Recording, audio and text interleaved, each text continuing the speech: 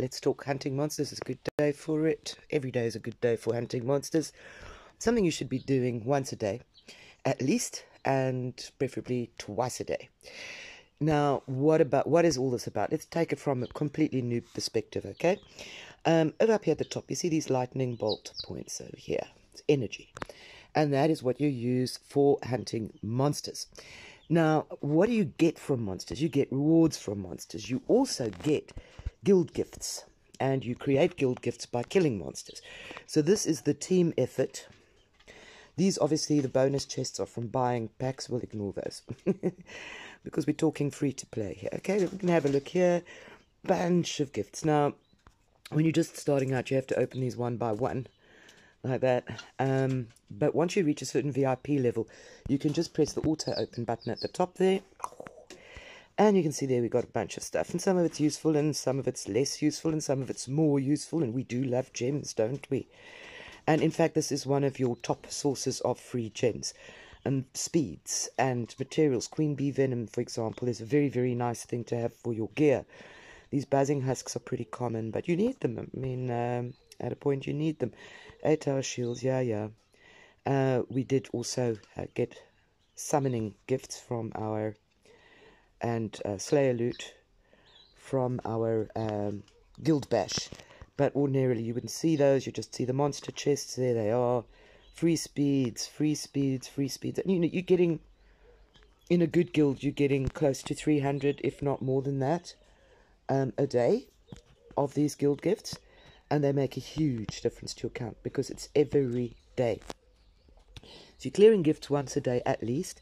That I cleared now was probably about 12 hours. I didn't check. Okay, and you can't just take gifts. You've got to also make sure that there are gifts coming in. And you are also going to get stuff in the process. So let's find a monster. These level 4 monsters are very hard to kill. Level 5 monsters I've never hunted. Just because they are, they would need a lot of energy. You would have to top up your energy a lot. So for this account, which is a little account, we're looking for a level 1 or a level 2 monster. So maybe at a push a level 3, but then she's going to be opening energy. So here we have a monster, and it's a level 2 monster, and it's a queen bee. Now let's click the information button there. This monster is going to attack us with magic. So we're going to use a physical attack to beat it. And these are the heroes you need. There. This is your most important monster hunting hero set. If you use other heroes on your monster, you're going to do less damage. So that is a very important monster hunting set that you're going to use on probably more than half of the monsters that appear on the map. The other thing, of course, is your Monster Hunt gear. Used to be strictly pay to play, but you can get the materials for this in your Guildfest rewards and gradually start getting free to play Monster Hunt gear together. This one has got not very good Monster Hunt gear, but she's got Monster Hunt gear, so that's quite nice. And she would attack then. And in this attack, she could expect to get, these are sort of the top prizes you're going to get off it. There's all sorts of booby prizes of resources and what have you. But I mean, yeah, if you can get a green queen bee venom, that's very nice. They're very rare. But you might get it. It's a gamble every time. Gems, of course, we all love. Speeds, we all love. You're not necessarily going to get these things. It's a gamble. So you're throwing the dice with your attack. Let's get those heroes up again. I'm missing one. Who am I missing? Oh, Trickster. There we go. There's my monster hunting set up. Let's kill this monster. Okay, so that was a magical monster. And you attack it with physical heroes, and we just looked at that hero set. There are also Saberfangs currently on the map. Here's a Saberfang. And he is attacked with the magical set. The reason why, it does physical damage over there. Physical damage. And that is also a specific Monster Hunt set of heroes. It's a different set of heroes than the ones we're currently using on Queen Bee over here. I'm going to show you, but I'm not going to hit. I have to wait for this lot to come back, though. Anyway, let's take the time also to look. There you can see a very similar kind of thing. That's your rare item that you'd very much like to get. This jewel is very nice, if you get it. And obviously it doesn't do much while it's green. You're going to fuse it and make it bigger, but you need the materials and you're getting it off your monster. So monster hunt, hugely important. And the gems are especially important. Good guild will hunt monsters, and it will hunt over 200 monsters a day, preferably, and ideally more. Some guilds are very against hunting level 1 monsters. They only want you to hunt level 2. And the argument is that you get more gems from level 2 monsters. But you're also using a lot more energy on them. So I don't actually think that they necessarily that economical way of getting more gems. And also you do get good resources out of level 1s. But yeah, it depends on the guild. I think the main reason to me why one might consider saying don't hunt level 1s is because you can easily get over 300 gifts a day if everyone's doing that. And yeah, that is going to mean you have to clear gifts more regularly or else lose out. There is your magical monster hunt set for Saberfang. And you know that you're going to be using that set on Saberfang because when you click information, it says this monster does physical attack.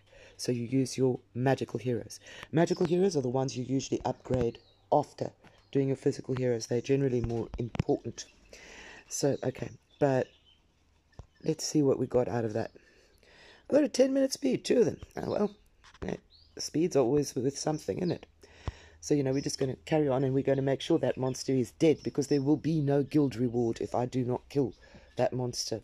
Most guilds are very, very against what they call energy dumping, which is where you basically just hit all your energy out on a high-level monster, don't even come near killing it, and then either expect the guild to finish it or just sort of wander off and don't tell anybody about it. Because that means you've used all your energy, you've got rewards for yourself, but you haven't provided any rewards for the guild. And given how much you collect every day out of guild gifts, it's only fair that you should hunt and kill monsters so that your guild gets something in return. You cannot even hunt monsters if you're not in a guild. So, your guild makes it possible for you to hunt monsters. Your guild gives you guild gifts. It's only fair to make sure that you give something back. Some guilds track monster hunt using a bot. We do. We get a report and we know who's hunting and who isn't hunting. Some guilds are very, very strict about it and they will kick you if you don't hunt. Myself, I will excuse the occasional day when somebody doesn't have time to hunt monsters, but if it's a habit, then that is not on.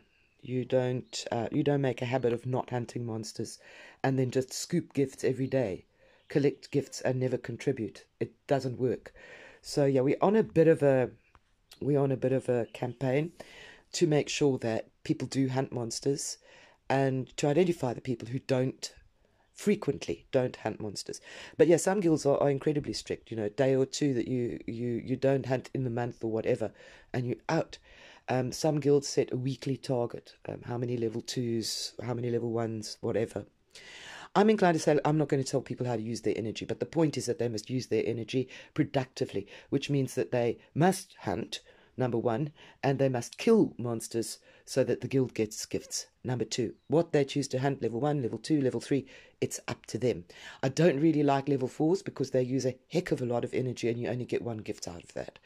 So I'm not overly keen on level 4s. I'm inclined to say you hit a level 4, you're doing it purely for yourself. You're giving yourself a little treat. And to a certain extent level 3s as well, although once you've got your tier 4 familiars, you get a familiar boost on hunting that makes hunting a level 3 quite economical. You can kill it and then still have enough energy left over to kill 2 level 2s and maybe a couple of level 1s, small change. So yeah, I accept level 3s, but level 2s are bread and butter. I don't object to level 1s. Level 4s, you're spoiling yourself. Level 5s, almost, well, I'm not going to say they're impossible to kill. People do kill them, but they're not really a viable thing to hunt as a rule. So you basically, with an account like this little one, hunting level 1s and level 2s, depending on what you can find at a reasonable distance from your castle. As you can see, this is 38 miles, and it's taking more than 30 seconds to march there, which is a little bit annoying and going to take a little bit of time. But you're going to be doing this essentially twice a day. If you do it once a day, it's okay, but ideally twice a day, because your energy is going to recover. As you can see, it's now 9 hours until my energy will recover. I'm going to probably need another hit on this level 2 monster. The guys, the monsters are far away at the moment, so I'm probably just going to finish this monster and then rest until more monsters appear. New monsters appear, you can see over here, 44 minutes until new monsters appear. You can see it there on the left. And they appear at specific times every day. I think it's every 3 hours that all the monsters disappear. So also please be careful. I mean, you know, if this monster times out while I'm hunting it, I don't get the kill. So yeah, we all do it at some point.